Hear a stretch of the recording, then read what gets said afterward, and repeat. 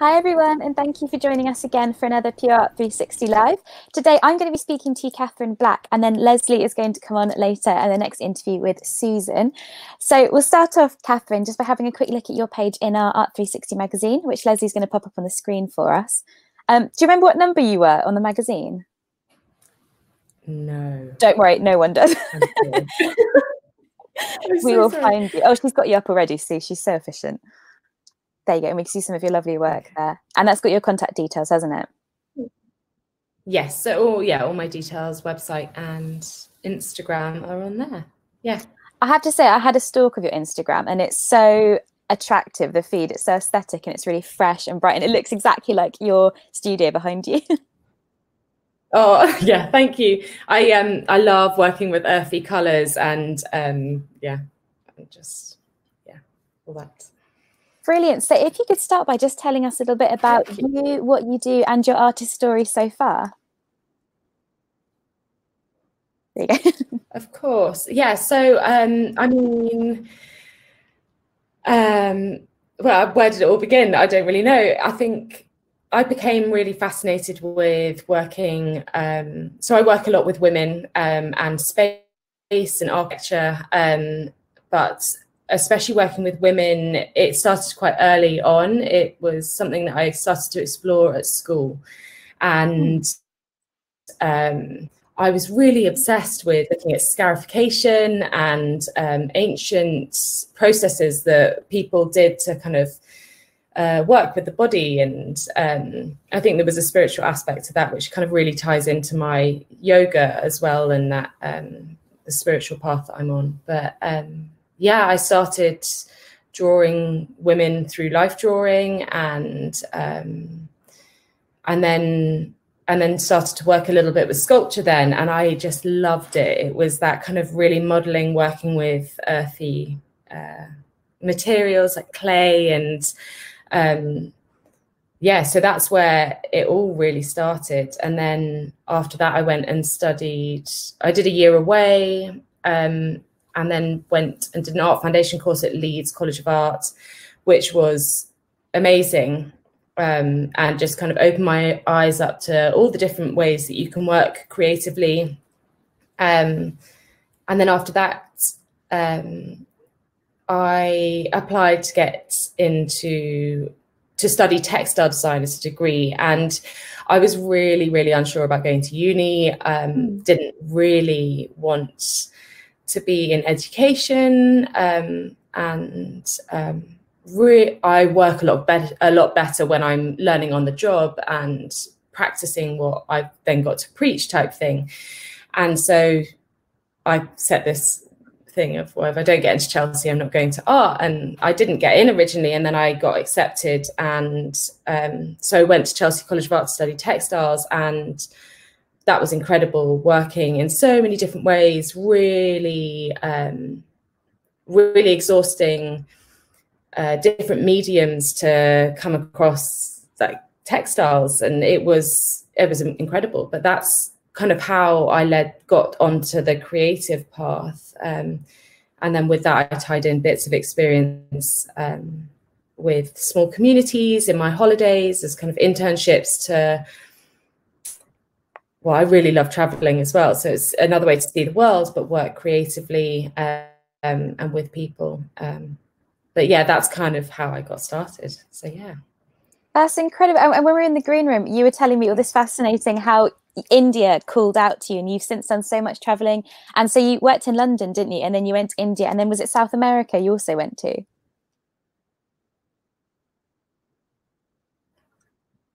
Yeah. So yeah, so I worked after this degree. I worked in, which was amazing, but I felt like I left with amazing textile skills, but nowhere to put it into industry, and found it really hard to find a job that really filled me. And I wanted to be pouring myself into something, but couldn't really find that space. And so I worked for the Conran shop for a bit, and then worked for a British textile company, Romo, for a little bit as well. And well, not for a little bit, I was there for a couple of years.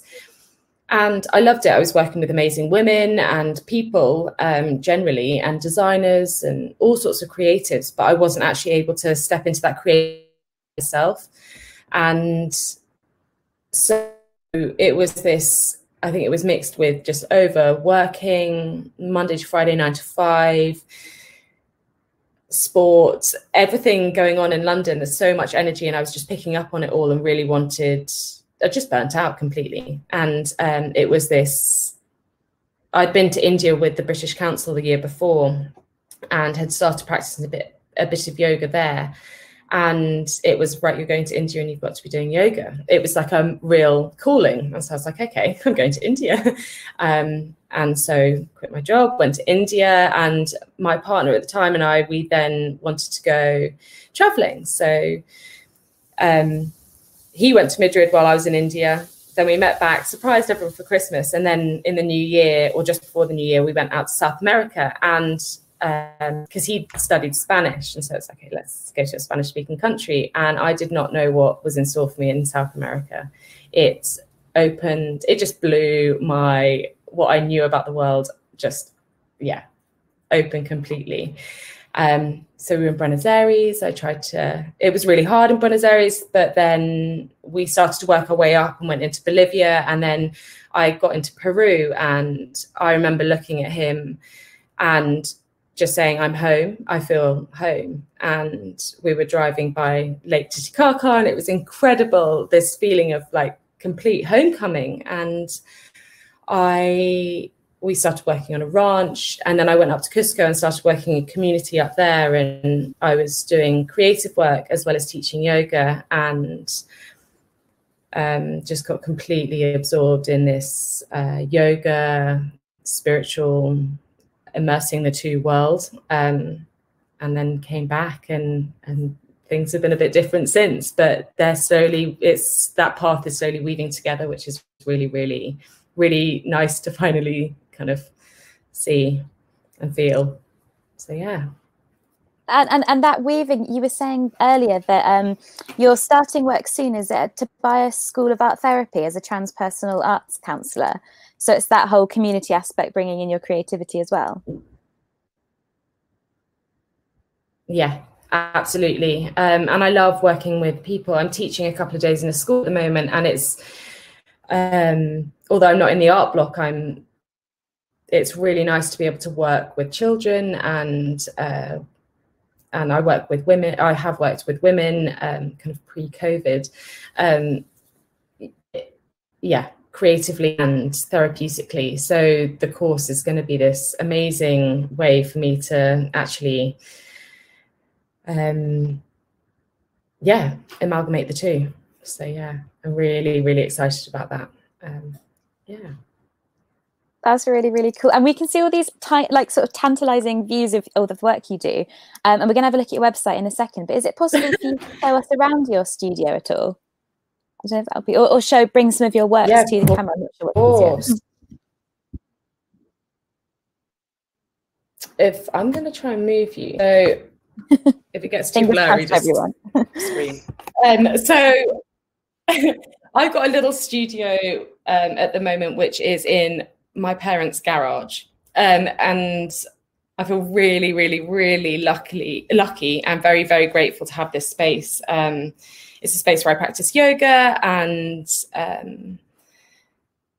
space for me to explore. So at the moment, I'm fascinated by women. So it's all about women, and I have worked a lot with architecture in the past, but I've been really looking at different colors and capturing different aspects of women when I draw them. So looking at the colors that they really emit and like put out, and I'm starting to work in, trying to move my hand the opposite way. Starting to work a little bit more closely and look into the darkness and the depths and the shadows of what women hold. So it's getting a little bit more expressive, I think, the more and more I allow myself to. But I mean, I also love mark making. For me, it's really healing and a really different and exciting way to explore and certain areas or certain things that are coming up. So I love doodling this this kind of line, this continuous, like free flowing line, and using water a lot is kind of how I work. So yeah. So which is the piece you've been working on most recently? It would be this one here, the dark one. So it's that one, and then actually that one in there as well. So I'm trying to get my shadow out of it. There we go. So yeah, it's just being a bit more expressive with the marks that I use. I tend to, before I was using a lot of line pen, really fine line, and less acrylics. I think I was too afraid to get things wrong, and now it's more about actually getting the feeling of something across as opposed to completely capturing what is in front of me. So yeah, it's working a lot more expressively, and then yeah, going into the darkness, the shadows, which just sounds a bit weird, but it's what I feels coming up right now. And during obviously the lockdown and COVID and everything, did you find that period of sort of isolation a blessing or a curse for you? And obviously your yoga practice, but also your creativity and your art. So I was actually, but when lockdown happened, I was in Liverpool. So I'd been living in Liverpool for about 6 months, and I actually I'd done a month's course as it was an expressive arts course run at the Tate, and it was incredible, and just so came at the right time and was like, right, you've got to be working down this expressive art route. And then lockdown was oh, it's going to happen. And I thought, oh, where would I rather be, in a flat in a city, or to be able to get into my parents' garden? And I'm so grateful that they said I could come back, because I've been here, and I've actually been here since. But I loved it. I absolutely loved it. It was so, I feel, I mean, I obviously know there's so much going on in the world, and there's been so much pain and so much sorrow that's happened. But I feel really lucky that I was able to have I feel like I've been gifted time to explore. And that was really, I think, what I needed. So the first couple of months, I joined a yoga sadhana, the first 40 days. And so I was practicing every morning, and a lot of that was creative work anyway. And so sadhana is like a daily spiritual practice. And I just felt like a massive opening. My website went live in lockdown. I felt like I had time to actually process where I wanted to go. So yeah, it was a real blessing for me. Yeah. Speaking of your website, I think Leslie's going to pop it up on screen. You can talk us through some of the work that's on there, because it's beautiful, like we said. I've got it on my screen. There we are. She's just popping up for us. Okay. Thank you, Leslie. Yeah, so if you want to talk us through just some of the work on there. Okay, so I've actually only got 3 of my pieces of art up there at the moment. They are prints from work that I have done in the past, but they very much are the kind of the starter point of kind of where I am. So the Soma is just capturing a woman in all her form, and seeing the colors that are within, and using mixed media to really get there, and being expressive and big. That was what was important for me. And I actually get them printed locally by Neil Scrace, who is an amazing he works amazingly. So I work with him to get prints of these done. And again, Extend was again about capturing a woman in all her form, in her kind of natural beauty. Again, looking at the colors that were coming from her that day, and just working with them and all of that. So yeah. my other piece that is on there is the St. Paul's, which is more of the mark. It goes back to mark making, and actually was something that I was really exploring at uni. And it was to work. I quite like maths, weirdly. I love how curves and things all work together. And so I was looking at buildings in London that kind of offered like mathematical kind of, I don't know, pleasure. It was really strange. It was, yeah. And St. Paul's Dome was what really caught my eye at the time. And so it was all about, and then it became about building up a mark and working with a mark over and over again. And it actually transitioned into a final piece that was an interior textile piece. So that was really interesting, but that was one of the original drawings. But yeah, so it's all about exploring whatever.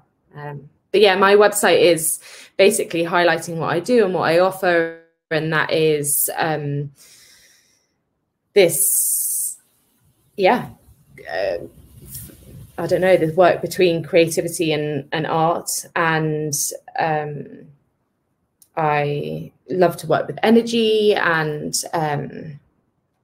men and women, children. It's I've done a trauma-informed yoga training as well, and so it's a lot of it's about releasing trauma and going into the shadows, which is what's kind of why I'm starting to work a little bit more with that stuff at the moment. But yeah, so check out my website. Thank you for sharing it. Do you still do any of your textiles work? I don't actually. It's I love interior design, but for me, textiles really moved it. I'm trying to think of the word. The specialism I chose was stitch, which doesn't really give justice to what the girls and my peers were working in. It was really mixed media. So I ended up working a lot with plastic and architecture and things like that. And some people were sewing, but others were just really pushing boundaries with what you could use within textiles. And it then became more about space and working with space. So I don't actually work with textiles, but I am working more and more with clay. And it actually becomes about touch and bringing that sensation back into the hands and using and working with them. So yeah, that's kind of how and where I feel like I'm transitioning to now. And so through your journey, have there been any people that have really stood out to you and helped your, the creative side of you grow? There have been so many people.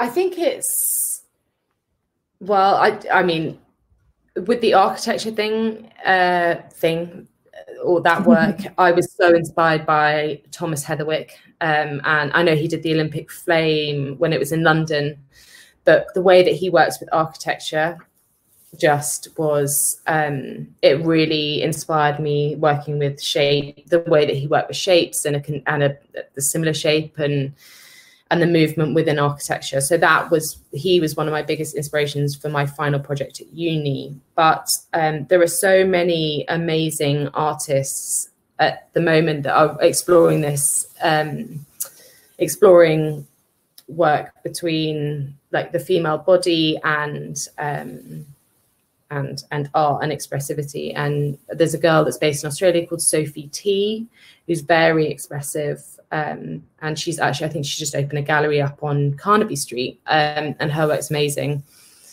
But actually, one of my biggest inspirations has been, there's a lady that I met on the course in Liverpool, Sandy, and Sandy D'Souza, interestingly, because we've got another D'Souza after me, but Sandy works with refugees, but she is so creative, and she's really inspired me to explore this like creative and therapeutic path. So actually, I feel like it's not necessarily because of her artwork, it's more the creativity that just shines through her. So yeah, there've been so many people though, so many. I love when people say there's been lots of people. It's really nice to know there's all that support. Yeah, and I think it changes, doesn't it, as well, when you're because you never feel the same way the whole time. So you're interested in, your eye picks up on different things whenever and whatever mood you're in. So I think that's just constantly, it's like a constant ebb and flow of like creativity and inspiration. So yeah. Oh, brilliant. And from your journey, do you have any advice that you would give similar creatives and artists that's come from how you've learned and how you've developed? Yeah, I think it's something that I massively struggle with. I have massively struggled with, and actually even just joining Pure has been like one of the biggest steps that I've taken in kind of actually putting myself out there. But it's, don't be afraid of showing up and putting yourself out there. Again, like I say, I'm really trying to actually practice that. But if something feels good to you, then try it and do it, and honor it, like really honor it. And yeah, so it's, yeah, don't apologize for who you are and what you want to put out. Just do it. Great advice, actually. But yeah, do it. If you want to do it, do it. If you don't. And I mean, yeah. You start reaping the rewards, don't you, as well? I think it's easier said than done, but it comes very quick. Yeah, completely. And so what is next for you? You've joined Pure. What do you see as being your next sort of step, if that's like a work of art or? Well, at the moment, I start this transpersonal arts course on Monday. So that is a 3-year course. So I think my energy at the moment is really focusing on being present for that. But I am really working, and I've also just, my newest project is actually a van. So I've just bought a van. So I'm going to be doing that up to create a little home for myself. So that is one of my biggest projects at the moment. But what's really interesting with that is that I'm able to step back into that interior design, interior stylist kind of frame of mind point of view, and do that. But it's working with women and drawing them in their like beauty and their rawest form is what's, yeah, I'm really looking forward to sharing. So yeah, you must keep us updated with how you do your van. That sounds amazing. That's like a dream to do that. Honestly, I've been wanting it since I was in South America, and this week it happened. I was like, I am so done with waiting. So yeah, I will keep you posted. The plan is you're going to live in the van, did you say? Yeah, that's so cool. Yeah. I'm so excited. So I've spent so much time designing it. I think, like, I'm sure you can appreciate as a creative, your mind, when you get like a blank canvas, it's like, oh my gosh. So it's taking a lot of time actually just switching off from looking at other people's vans and concentrating on my own. You go on Pinterest or YouTube and it's just full of people like renovating their vans in these like incredible ways. Yeah. Honestly, it's inspiring. So that's what's happening. That's very cool. And we've got lots of questions from you for you. The first one is, do you work in life class or do you hire models for your work? So I haven't hired at the moment. I've got some really incredible friends that are very open to being photographed, and they've been incredible at supporting what I want to be doing and I'm doing. So I actually use friends quite a lot and keep them anonymous.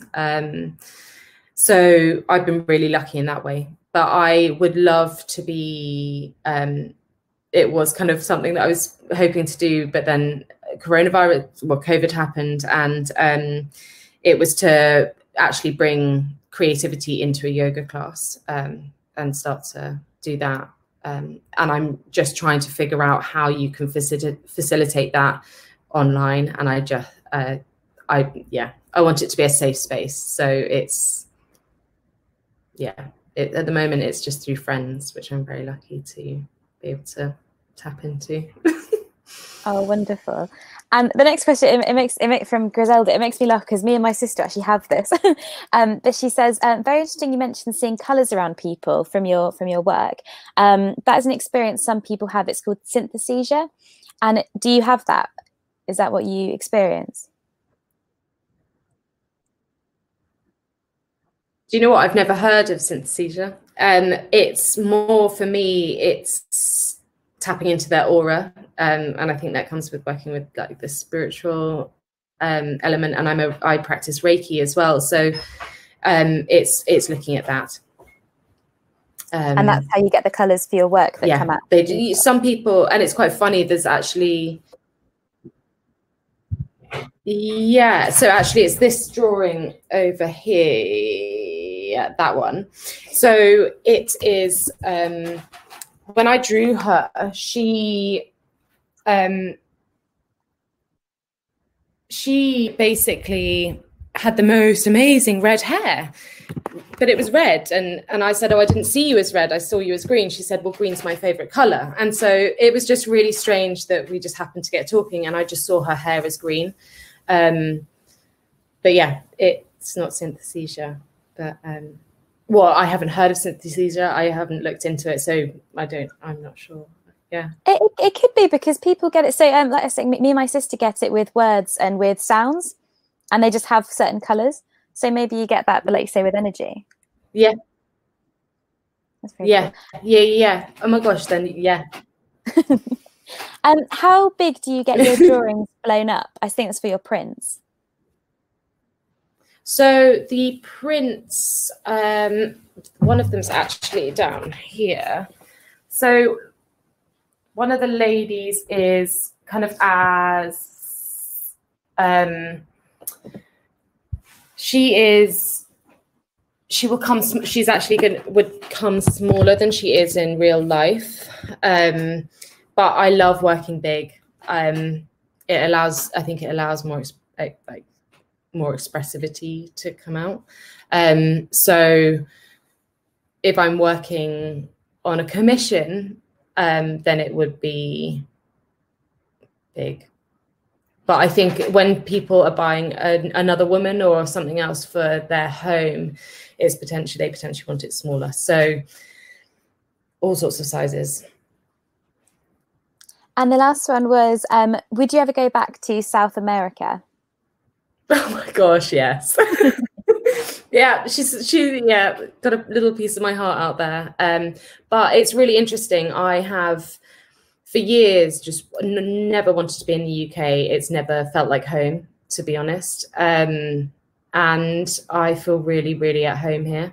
So that's really lovely. And I think that's kind of part of the reason why the course at Tobias has kind of opened up and come in, because I'm actually really okay with, I'm really happy and at home to be, feel home in the UK. So yeah, but I would 100% go back. I've got some amazing friends and teachers out there that I would love to go and work with. So yeah, retreats might be happening over there. I bet you want to take your van. Oh my gosh, yes. Yeah. Oh, people are saying, Carol's saying, go, you must go. I will. Everything's a bit hard at the moment, but I will. Yeah, it's one of those things, isn't it? Everyone's just planning for like next year, late next year. Yeah. Things will happen again. I know. Well, it was quite funny. Well, not funny. But I was supposed to be going to Bali in April to work on a sustainable and creative shoot out there. And then I was supposed to be going over to Australia now. And that's all been stopped, but it doesn't feel like it's been put on hold. It just feels like that's not happening now. So it's actually quite nice to feel good here. Yeah. That's lovely. That's very special. Yeah. Yeah. So here I am back on the screen. You can hear me. That's fascinating, Catherine. Really different approach to an artistic practice. What do you think, Mollie? It's just quite unusual. Fascinating. Something different. We haven't heard quite that nuance, have we? I think through this series of interviews. I was intrigued by the aura when you were talking about the colours, about the aura as well. That really was like, wow. Because I have the synesthesia, I see the colours around people, and I often sometimes have that strange thing with the movement as well. That's odd. I don't know what that's called. That's another thing. You've been working with Ali Rabjohns, haven't you? So today's quite a again, it's that universe again, kind of like randomly chucking it all together. So we were just chatting in the green room, and Catherine's been working with Ali. Obviously, Ali's a pure artist, Ali Rabjohns, and Susan, who I'm going to speak to in a minute, who's sitting down and quietly in the corner, she will pop up, also knows Ali. And you've been working with Ali. She does a lot of therapeutic around the therapeutic. She taught me how to wet felt years ago, Ali. So what have you been doing with Ali? So I've actually been going to see Ali. I've actually been having some arts therapy with her. So I actually came across Ali last year, and but you know, when something's not really sticking or it didn't feel right to explore it then, and contacted her earlier when I got back down in lockdown, and it felt really right to go and see her and to work creatively with her, but as a form of therapy. So I've been going for my own creativity and my own kind of healing almost. But I'm fascinated by shamanic practices as well. So it was this kind of, it's so great that she explores both. Anyone who doesn't know Ali, I would recommend you look her up. She's got her own like centre where you can go, and she's been doing art therapy, and she's a very good. Julia Desch actually introduced me to her, and she's a very wonderful human being. But she facilitates, like you're saying, she holds the space. For growth and for opening and for healing. Yeah, she really does hold that. So, I definitely recommend, if anyone is getting the vibe that this is something they want to explore, then Ali Rabjohns is definitely someone you need to look up. She is, we were talking to Susan, Rodmell, just outside Lewes. So she's a Sussex girl. Thank you so much, Catherine. That was fascinating. I absolutely adore your ladies. Thank you, my lovely ladies. They are stunning. They're stunning. And if you've got friends who look like that, you're very lucky. I know. You know what? I don't know what it is. I just feel, I mean, like, all women are beautiful, aren't they? So it is this, I just feel really lucky that I've got women around me that are open enough to say, you know, here I am, you know, photograph me and work with me and all that. So I mean, very lucky. We all need our friends, don't we? We all need our friends, and especially during a period of time like this. Like you say, you know, for many it has been incredibly difficult, but for others it's been a time of healing and a time of giving and being able to just sit back and coming home as well. Yeah, restore. Don't let my daughter hear you, because she's had to stay in Manchester and she is not happy about that situation. I think we've got another couple of questions just suddenly appeared down here. So Nadine's saying, as you are attuned to Reiki and practice yoga, do you create anything around chakras and their lovely colours? I don't. It's something that I haven't. I have thought about, but it didn't really feel right to explore. It was, I mean, I love some work that I've seen that does work in that way, but it's not been for me. It's not been at the moment. It's not how it works. Who knows, though? So thank you for the question. Yeah, exactly. Who knows? On a journey, aren't you? You're very much on your journey, and that's so lovely. That I was saying yesterday, I think, when I was chatting to Carol, who's also textiles and drawing and everything, I said I have a fear of the known now. That's what the outcome of lockdown has given me a fear of the known as opposed to a fear of the unknown, because it's been it's been challenging and frightening, but also exciting and stimulating. And now I love that. I love the idea. We don't know what's around the corner. So just listen to your intuition. And you are an absolute epitome of following your heart and your soul. Yeah. Just keep going, honey. I can't wait to see where you go. It's taken work. It's taken really hard work on so many levels. Oh my God. Though, you're going to have to post some pictures of the van up on Instagram, because you are on our Instagram wall today. Hang on a second. I'm going to show everyone this, because I was just, when I bring up the magazine, on the magazine page, we have the wall. As everyone knows, we have the wall. And look who's on our wall. Prime spot on the wall. So today, you need to be more Catherine. You've managed to knock Hannah off the top slot today. I think we may have we may have lost Catherine slightly there, but so that was timing. Yeah, but fortunately, the internet held out. Yeah, the internet held out just enough. So we're going to bring Susan back. Yay! Hello. Thank you for your patience, Susan. No problem. And Catherine just disappeared on us, so hopefully she's okay. And she's going to post some. She's obviously gone off just to post some pictures of her van. Obviously, I think that's what she's doing. Thank you, my love. Thank you, Mollie. That was brilliant and really interesting artist. Yeah, I really loved it. I really loved it. Very gentle, very from her very heart, and that was lovely to hear.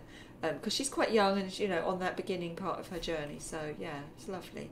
Thank you, Mollie. I'm going to pop you down in the corner. And, Mollie, you're back on Tuesday, I think, aren't you? Monday. Yeah, Monday. I was going to say, I was like, oh, God. No, I think you're back on Monday. And you're talking to Hannah. And yes. I will be talking to Felicity. Because Felicity has now sorted out her... internet. Louisa Crispin very kindly went over and did a little bit of tech and got that sorted. So yes, I will be here tomorrow with Nadine, but Catherine said thank you. Oh.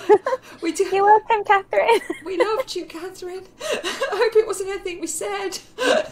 She's gone. But yes, so I'll be back tomorrow with Nadine and Mollie. You'll see Mollie again on Monday. So I'm going to drop Mollie down in the corner. Bye, everyone. And Susan and I are going to have a chat.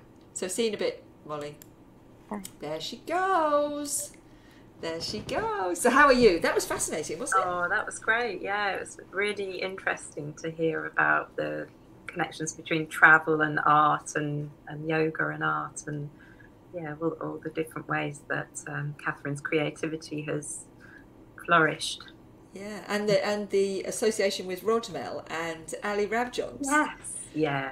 Which we're going to chat about. Yes, I was going to say, I'll tell you about how I came into contact with Ali as well. Yeah. So let's just quickly, before we do all that, we're just going to quickly show your page in the magazine so that everyone knows how they can contact you. So yesterday I got all myself in a pickle and showed the website first. I think I'm not tired, but maybe my inner soul is a little bit tired. Maybe just a little bit. There you are. So there you are, Susan. And beautiful textile work. Again, you know, we've been so privileged to see some amazing textiles. We had Carol yesterday with her beautiful feathers, and today your stitching is exquisite. So here you can see, you can contact Susan, her email, and there's her website. We're going to have a little look at that later, and her Instagram page. And again, everyone's Instagram pages are just amazing. So yeah, I'm going to hand the stage over to you, Susan, and tell us, where did it all begin? What's your earliest memories of arting?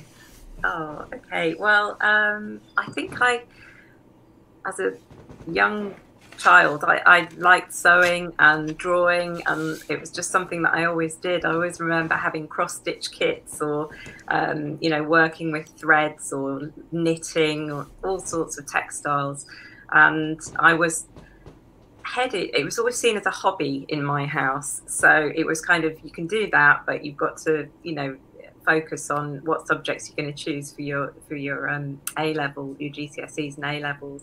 And I both my parents were scientists, so I started to go down a science route. And just before I picked my A-levels, I spent my evenings drawing and sewing, and I thought, what am I doing? I really want to do A-level art, and I had to persuade the art teacher and my family that that was the right thing. But I was asked to do a GCSE in textiles and graphics to sort of show commitment to joining the art course. And as soon as I got into the arts block at school, I just felt at home, and that was, where my real kind of sense of taking a bit more control of my life and thinking about what I wanted to do in the future took off. Where was home? Where was home? Was in Yorkshire. So, funnily enough, same as Catherine, I went to Art Foundation in Leeds. That was my next step. So it is a great Art Foundation course there. It was part of Jacob Kramer College when I went there. And I had a very inspiring teacher there called Sue Lawty, who was a weaver. And she used to take us out onto Ilkley Moor to make sculptures and do natural dyeing in buckets, and we made a mess everywhere. And she really was the person, I think, that concreted the idea that it was textiles that I was interested in and passionate about and wanted to study. So I went to Huddersfield and did a degree in textile design, where we looked at knit, weave and print, learned a lot about the sort of industry side and the technical side and the design side of things. And then I did a sandwich year placement with Marks and Spencer's in London in Baker Street as a trainee buyer. And that was really the beginning of my career in textiles and fashion. And I actually was lucky enough to have a year out, because a bit like at the moment, everything, it was, not as serious as what's happening now with COVID, but there was a big financial crash. And so all the jobs and work placements and things stopped. And I had a year where I went to Paris with not very much money, lived in a tent for a while with my partner at the time, and managed to get some internships with companies out there. So worked for a trend prediction bureau and worked for Cacharel, designing knitwear for their children's wear range. And that was a fantastic year. I think I might have carried on as a freelance designer at that point if I hadn't had a job to come back to at Marks and Spencer's. They kept the jobs open. So I returned and had 7 years in London working in lingerie, children's wear, women's accessories and men's tailoring. So had some great opportunities there to travel and learn about the world in terms of industry and retail, but I always felt like I didn't quite fit there in that corporate environment, and it was towards the end it was quite a struggle being there, and I knew that I wanted to do something that connected me back again to textiles in a more creative way. So I moved to Brighton, and there I joined an interior textile company for a short period of time, and then made the decision to train as an art teacher, art and textile teacher. So I did a 1-year PGCE, and again, being back in that art environment, just really enjoyed that year. It was a fantastic year working with people training as music teachers, theatre teachers, and that was what led to really the rest of my career as a textile lecturer. So I started working for a college in Kent, West Kent College, in 2003, and have had an amazing career there, teaching, starting with A-level textiles. We set up a BTEC, another great colleague and myself, and then went on to create a degree programme that there was a real demand for people to move on from the BTEC course. And yeah, I've had the privilege of working with lots of fantastic students over the years, but all the time trying to eke out bits of time to carry on making my own work, which started to be more focused on combination of hand painting, applique, stitch. And I did exhibitions in open houses, small scale exhibitions.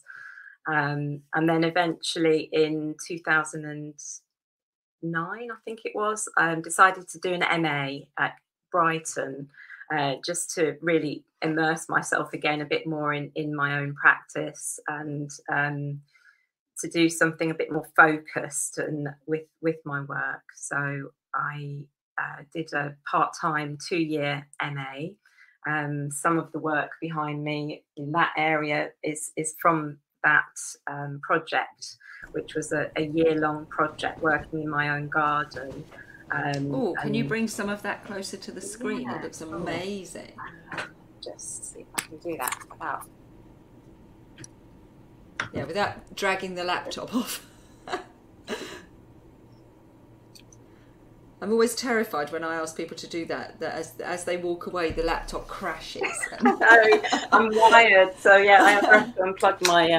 I'll see if I can show you some of the images. Oh wow, look at that. So this is all inspired by your garden, and this was for your MA? Yeah, this was for my MA, and I'll show you actually some of the. It's a bit difficult to see on here, but it involved really trying to capture things at the moment where they break down, and working with stitch to intervene to try and hold that moment.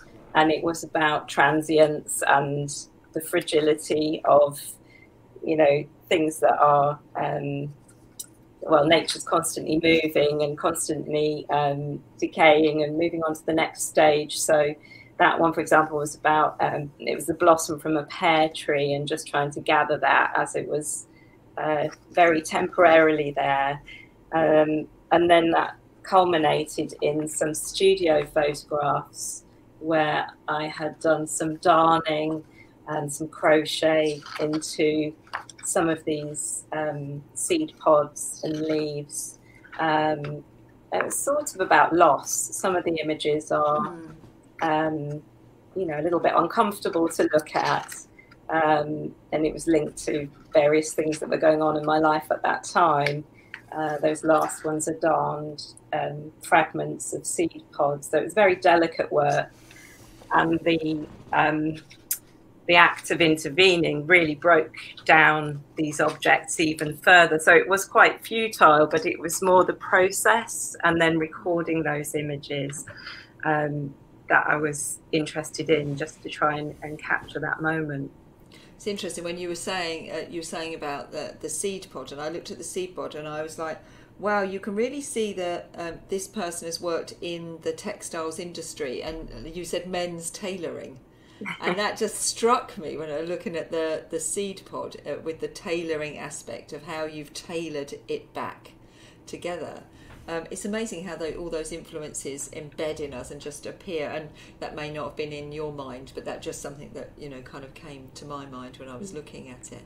So that was the work that you did on the MA. How has that evolved since the MA? Well, since the MA, I suppose the next sort of larger exhibition that I did was one that Ali Ravjon, who we were talking about, invited me to join with her, which was a group exhibition.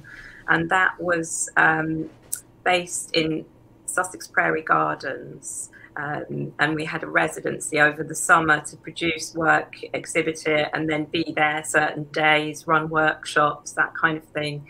And we had quite a long lead time into that. We had a year.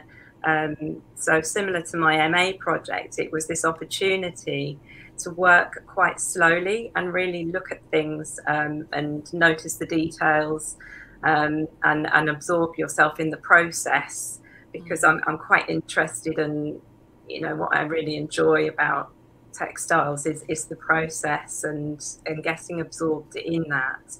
And then seeing what comes out of that, you know, having some goals, but not being too led by the end product.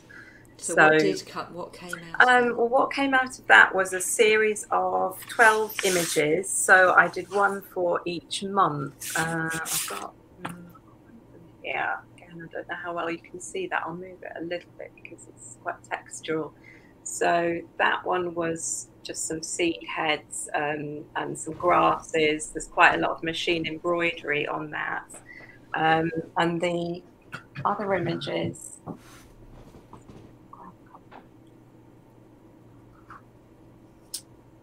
so these ones have got plastic on. These are giclée prints of the original textiles, but that one was May with all the alliums.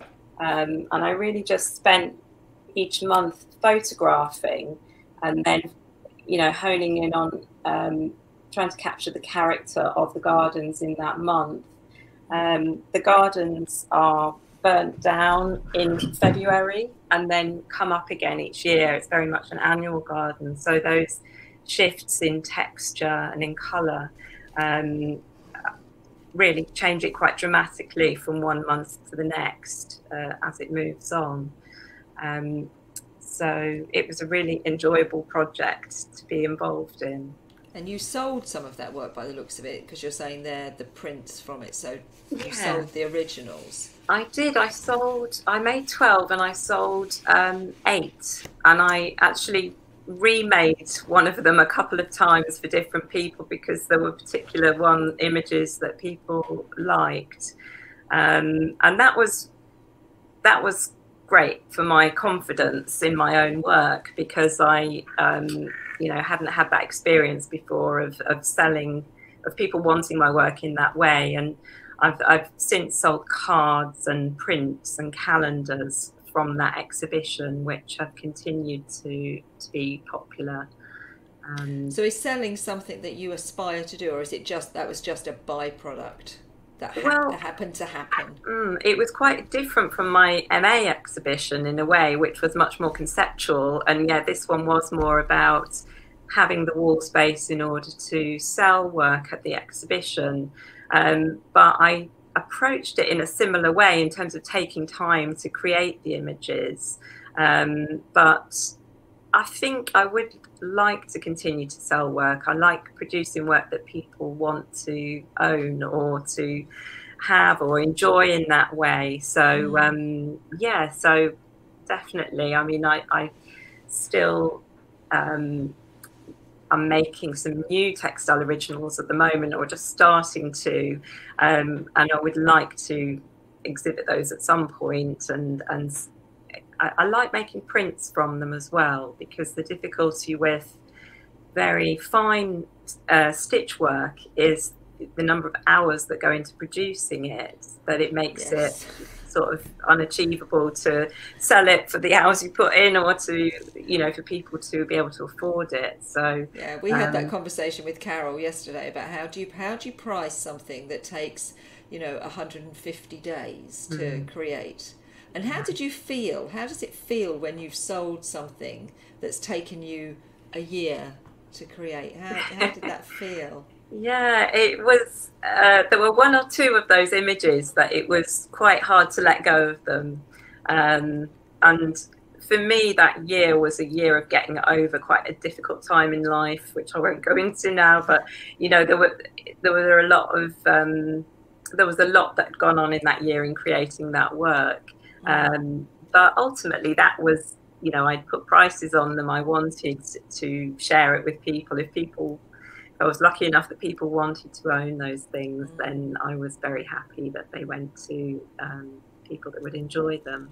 So you've learned quite a lot from that experience to take into future selling experiences. Yes, yeah, definitely. Yeah, and how would you now approach it with that learning? How would you approach like the pricing and the packaging and the reproductions now? I think I would value my work more. I think when I look back, I underpriced it in terms of the amount of thought and, you know. Biggest danger with artists is never overpricing. It's always underpricing. Yeah, and I would always do, you know, maybe limit it, but have giclée prints, because with textiles, I think the colour comes out really nicely on them. And I've found that sometimes people are a bit put off by textile work because they don't really understand it, whereas they're more comfortable with a print. So it's nice to have that option, you know, as another way to enjoy the art.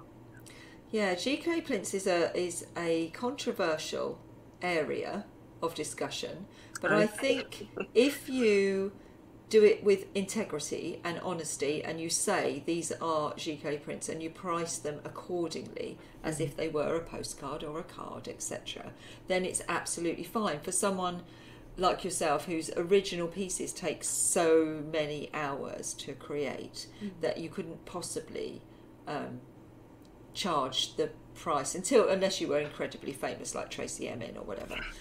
So I think it's just about making sure that you're very honest when you price them and when you sell them with the giclée, because it's not an original.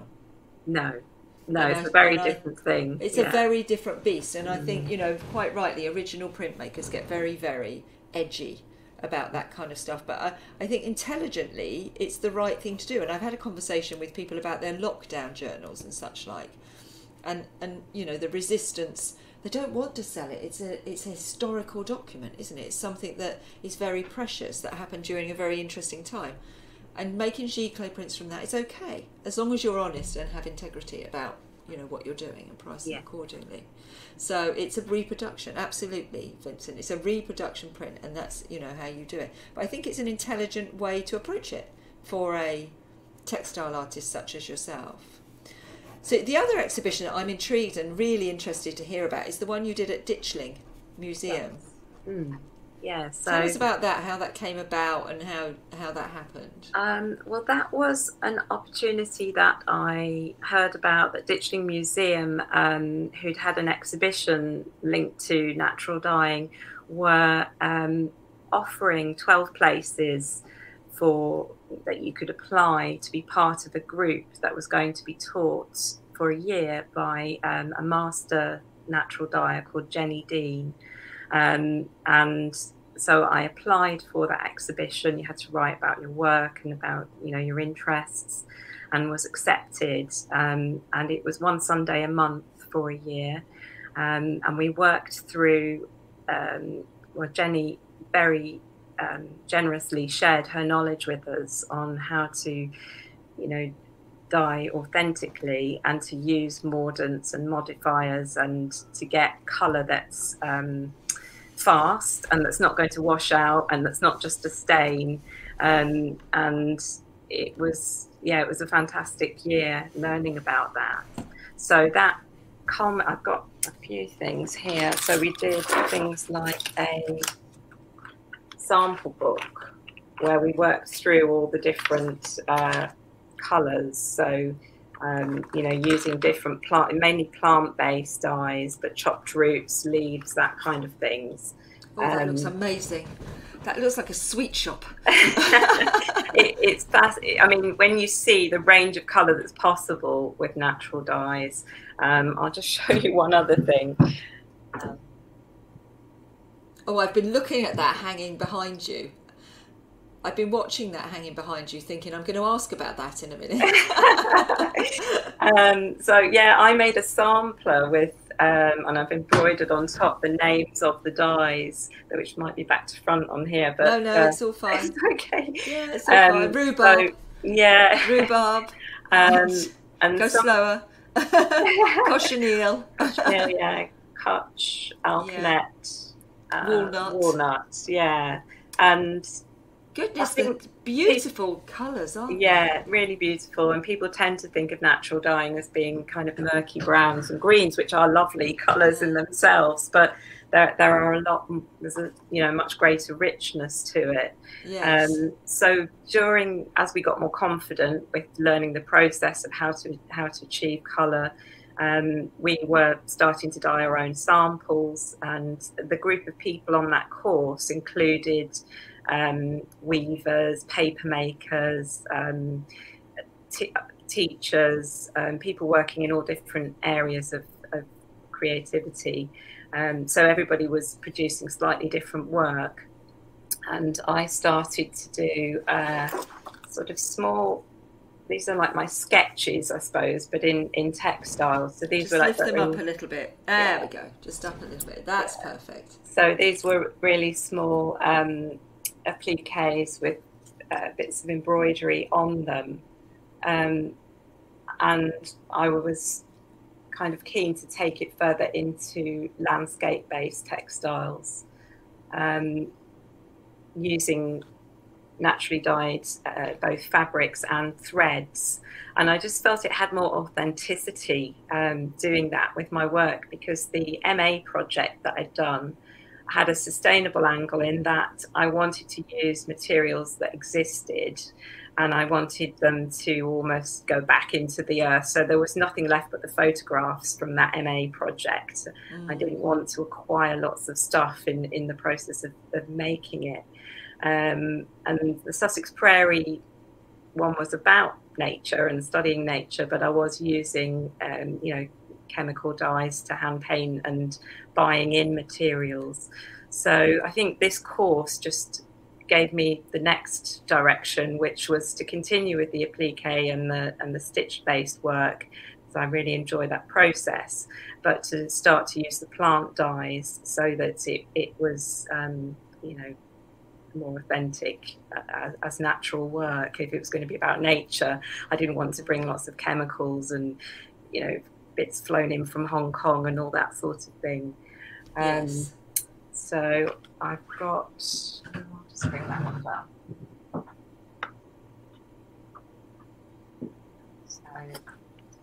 So that one is, again, I don't know how well you can see that, but that's sort of layers of fabric that have been dyed with a combination of walnut and weld over dyed with indigo, alkanet, and then there's some embroidered details on that one. So I started making a series of work like that, of different landscapes, Sussex landscapes, and I'm currently working on a sketchbook with those pieces, and would like, I've got a plan to walk the South Downs Way and to record that through photographs. It's going to be another longish project to do, but to just try and capture that and some of the landscapes of that journey. So that will feed into another body of work that hopefully we'll see appear in a beautiful setting sometime in the next year or so. That was lovely. Yes, yeah. I mean, I've done about 6 so far of just general Sussex landscapes. So that one is Selseyville. Is that one of them that there's a section of it in the magazine? Yeah, that's right. I thought that's so. The one and it's an aerial photograph of Selseyville, which I took from a plane on a plane ride, so that was a more unusual one. But I do like the photography, capturing the images and spending time looking before I choose what I'm going to focus on. So that's kind of part of your process, is the sketching and the photographing and the contemplating. Yeah. Before you actually, I love that slow art. Yeah, slow textile, slow stitch. There is a movement, and I mean, I teach currently in a college and have for many years, but I would really like to run workshops that are maybe a bit smaller and are more independent and are focusing more on areas like natural dyeing and stitch, and just slowing down and enjoying that, and enjoying the connection with nature as well as a part of it. Did you, during lockdown, did you do a project? Did you do something particular? I suppose I did, because we realised we were going to be closing down, and we were trying to get all the students to get their projects as progressed as possible before we went into endless Zoom teaching with them, which was quite challenging to make fashion and textile collections. And I borrowed the college's wax pots, and I've focused a bit on batik work, so working with dye as a resist, and hand painting, but working with natural dyes to create extracts. And it was something that I wanted to do because, again, the process of creating each colour with the natural dye vats takes quite a long time. And I wanted to have a range of colours that I could just paint with and do work a bit more spontaneously. So that was something that before lockdown, I'd had a session with Jenny, the teacher, just to help me along the road with that, because it's something there's not that much information out there about, but I've now managed to make extracts of quite a range of dyes and paint with those. So it's really a sketchbook at the moment, but I did run a couple of workshops at Sussex Prairies in August with small groups where I taught that technique, and we worked with batik. Oh wow! And yeah, that was really enjoyable. I like the idea of mixing that painting with the dyes with stitch, as well as, you know, cutting and piecing is you get a particular result, but to be able to hand paint as well is a bit more freeing. Teaching seems to be a really, really crucial element of what you do. Yes, yeah. Sharing. Yeah, I think I enjoy helping people and helping their creativity, but I'm definitely moving into a phase where I would like to focus a bit more on developing my own work. I think I'll always want to teach, but it might be shifting into different ways, or into a bit more focus on making work, and doing some of the things that I've spent so many years encouraging students to do. I'd like to do those things myself now. So have you seen any of the students go on and become textile artists or designers? And yes, yeah, definitely. We've had students that have gone on to set up their own businesses and run screen print workshops, or sell interior textile pieces.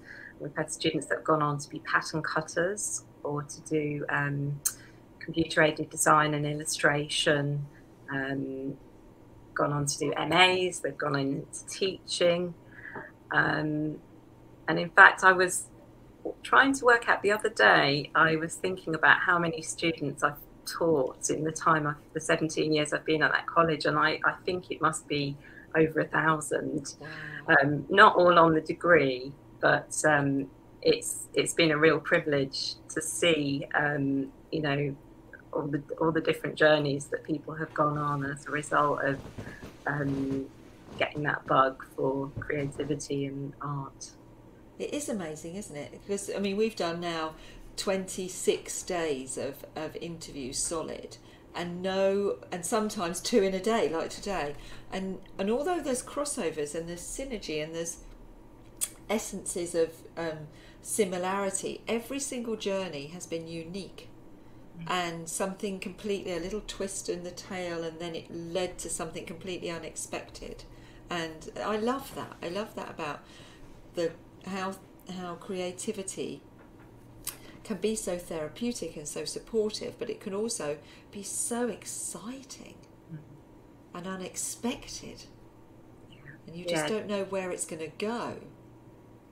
No, that's it. I think once people have the confidence to be, it sounds a bit corny, but to be true to themselves, and to do, to express a part of their own nature that only they can, select the colours they're going to work with, and what they're going to, the kind of marks they're going to make. And it's really fascinating.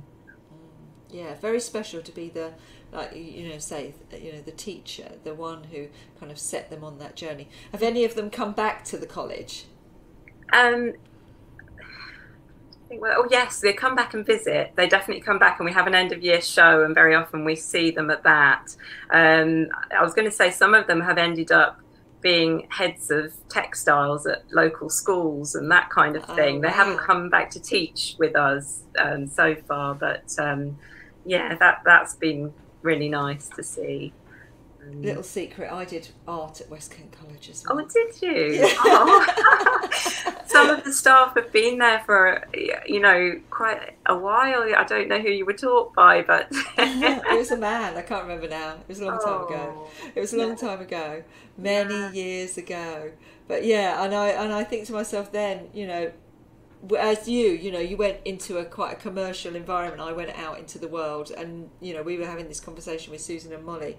You know, you go out into the world and you find that you're not in alignment with yourself, and you're not doing what you truly want, and you do burn out, and then suddenly you land on this thing, and you're like, okay, I've never wanted to. I have no desire to stop doing what I'm doing now. Which is an amazing feeling, isn't it? And that's, you know, that's very much this creative environment. You've spent some time with Ali as well, quite a lot of time in her environment, doing things with Ali. Has she taught you other things about creativity? Yes, I think Ali's very encouraging and supportive in a very subtle way that helps you to believe in yourself a bit more. So I think I've definitely learned from her in that sense, and she's very open and generous as well. So yeah, just a little bit feeds back to what you were saying about each person being so individual. So there is enough space for everybody to produce what they produce, and you know, it takes away any sense of competition or. Absolutely. I was just intrigued by the teacher being taught. It's that dynamic. I was like, the teacher being taught is an interesting dynamic, isn't it? Well, I was going to say that I mean, the kind of teaching I'm doing, I feel I'm facilitating. The students very often know what they want to do, and they just need guidance. So I you know, don't feel like I'm teaching in a teachery way. Yeah, and probably Ali would say the same thing, I should think. We've got some questions. Oh, okay. Got some questions which I would like to see. And anyone else who's got some questions, pop them in the Ask a Question area. So Annie says, where were you left to yourself on your MA, or did you get a lot of tuition? She did that at Brighton. That's what you said. Yes, at Brighton. It was art and design by independent practice, the MA that I did, and I had at the time, you know, fantastic teachers there. It was quite independently driven.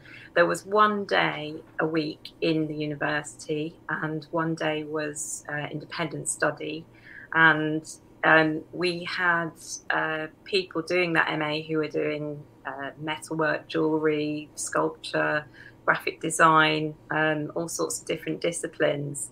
So we tended to maybe have,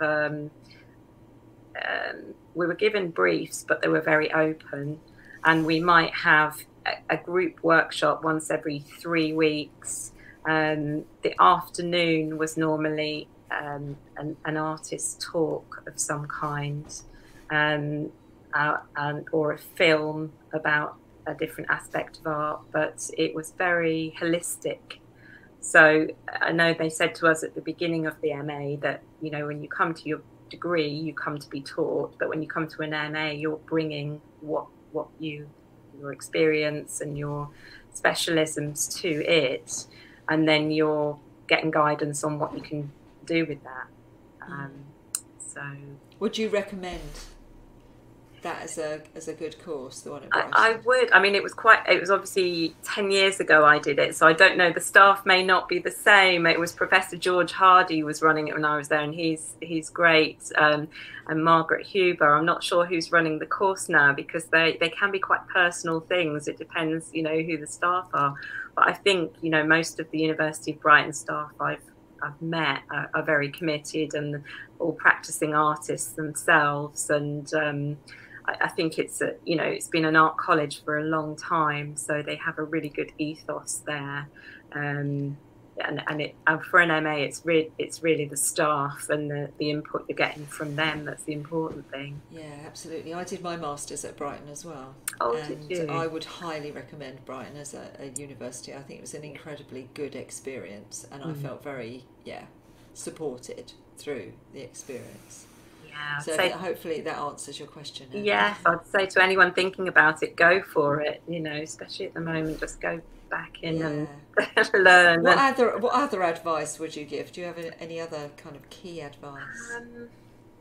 I think, I mean, one of the things I often say is to just allow yourself time to experiment and to play and to see what comes out of that, and stay open to things that are out of your comfort zone, because I'm giving this advice and it's harder sometimes to do it than to tell others to do it, but not to get too sort of obsessed with end goals and outcomes, to allow yourself time to see what happens along the way. Yeah, it's human nature. We get kind of focused on the end, don't we? And you just need to kind of give yourself permission to play. Yes. And like you say, you've been very lucky to have those couple of really long projects, and so you've seen the benefit of that experience. Yeah. Annie's saying, do you self-publish your books? I haven't. No, well, the one I was showing was it was I think it was an Apple book that I just downloaded the photos or uploaded the photos and created it that way. But I have had people ask about that book when I've shown it at previous times. So maybe that's a new project. Yeah. Because it's true, there's a bit of a story to the projects I've done, so it could be a nice way.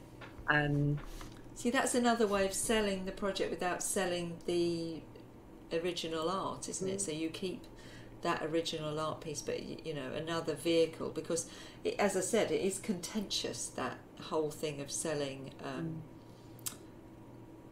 reproductions, and quite rightly so, but it's looking at what the answer is. And the books, I think, is an incredibly good idea, and they're so tactile as well. You could almost add a little bit of embellishment onto them, couldn't you? Oh, but these are good ideas. Yeah, there's an idea. An idea. Embellish the book. Yeah. Embellish the book, and so each one is unique, like an original printmaker might do. Yeah, that's a really nice idea. There you go. Full of ideas, me. And Carol says, would you draw or collect objects during your South Downs walks? The one you're considering doing as your next project. I think I would, because I always have. I mean, I've got on my desk here my latest pot of things that I've been collecting, and there's stones here and shells, and I constantly do collect objects, and studying them and sketching them and photographing them, very often putting things in my pockets. So that would be a nice way to sort of have some primary source research as well. They looked really interesting colours, those leaves. Oh yeah, they weren't straightforward leaves, were they? No, they're I've forgotten the name of it's a smoke bush, but they do go quite interesting colours. I've pressed quite a lot of these, because I did over lockdown. I started stitching into leaves again, which I hadn't really done since my MA project. But yeah, just to try and capture them again. Did you see Carol with the paper? Yes, Carol's work's beautiful. That would really transfer into a paper stitched item, wouldn't it? Quite well. Yeah, there's another idea. and Ali says you could show your work in series in a book. There you go. Yeah. That's a really good idea as well. Yeah, putting it into series. I think the book idea, because it has a lot of integrity, doesn't it? Putting it into a book. And that sounds like if that appeals, then it does. Yeah, because both the projects had, there were emotional reasons for doing them, and it might be quite interesting to touch on those as well, and the book would give the opportunity to talk a bit more about that. So and you get the wax pot out on do you get the wax spots out on the leaves? Oh, I haven't tried actually putting wax on the leaves, but I know you can use it on wood and on different materials. So I think Annie needs to come round to your studio and help you experiment, because I think that she's got some really good ideas. She's incredibly creative. You show this work on your website. Let's have a look on your website, because you've got some of it on there, haven't you? Yes, I have. Yeah, let's have a quick look on your website. There we go. So, gallery here. So this is one of your, let me bring that up, and then we'll give your website the screen temporarily, and you can talk us through what we're looking at. So that first block of work is the more recent landscape-based work with natural dyes. So the top 3 are batik, and then the bottom 3 are applique. And they're slightly less decorative than the things I did at Sussex Prairie, which are the ones below. So yeah, that's one of the batik ones, the wax resist areas. Yes. So this is what you did during lockdown. Yes, and these are indigo, kutch, walnut that I've hand painted with. And then we go on to the stitched. Yeah, so that's a close-up detail from the piece that I showed earlier.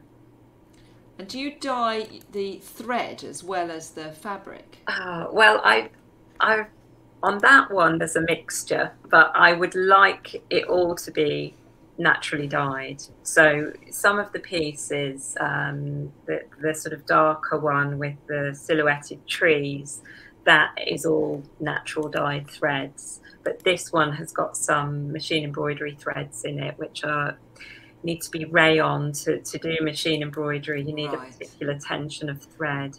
But that one, the stitch along the top and the sort of gold stitch, those are naturally dyed. Yeah, I was intrigued by that, because you know, when you're dyeing all, and you've got a frayed part there as well, haven't you? The fraying across here. Because when you're, again, it's just that integrity, isn't it, of what you're doing. How you're getting those colours in the stitch. They're stunning. Thank you so much. That's been fascinating, and I've really enjoyed these last couple of days. You know, really focusing in on these textile artists. I haven't obviously know Julia incredibly well, and we have, you know, predominantly we see painters and people who draw, and it's just so interesting to hear the nuances of the practice. Yeah, well, it's been really enjoyable talking to you tonight, Leslie, and just the input from the others that are there. They're just so giving, aren't they? It's great having this live audience. I really love that, to have the live audience, because they're so generous with their thoughts, and it's inspirational. And thank you as well, Catherine and Mollie, for earlier. That was great. And we will see you all tomorrow, when I'll be chatting to Nadine, who is a holistic practitioner. So she does Reiki, etc. So we do, as a practice, we look after the whole person. So we like to hear about energy and meditation and all of the things that all of us, artists or not artists, need to keep ourselves happy and well and thriving. So yeah, been looking forward to speaking to you tomorrow, Nadine. And thank you, Susan. That's been an absolute pleasure. Thank you, Catherine and Mollie. And we'll see you all tomorrow. Okay. Take care. Bye.